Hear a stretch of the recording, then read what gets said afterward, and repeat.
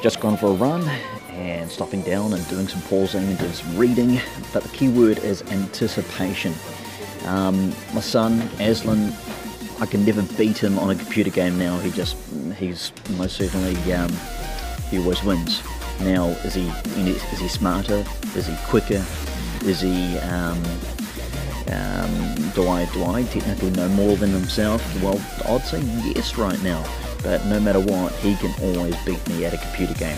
And why is that? It's because he can anticipate what move's going to happen next.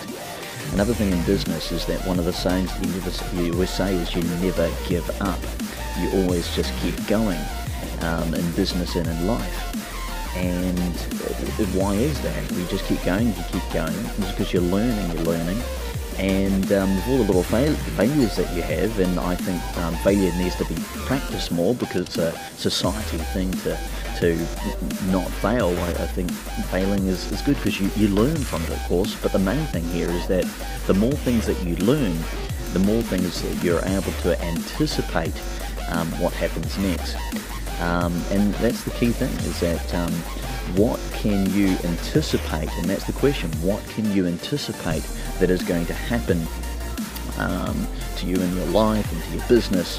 What can you anticipate? Because that's one of the key values that business owners and people have in life, to move from A to B, anticipation. So what can you anticipate? All the best.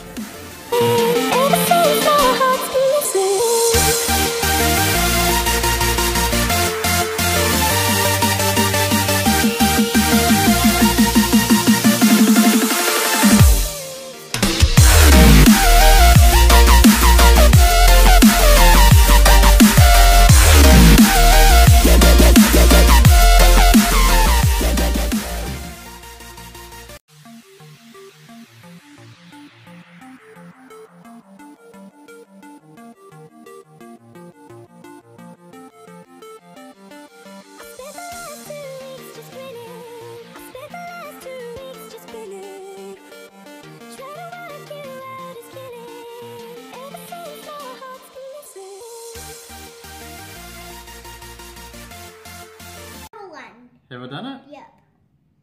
I only pushed it once. Two or once? Two. Really?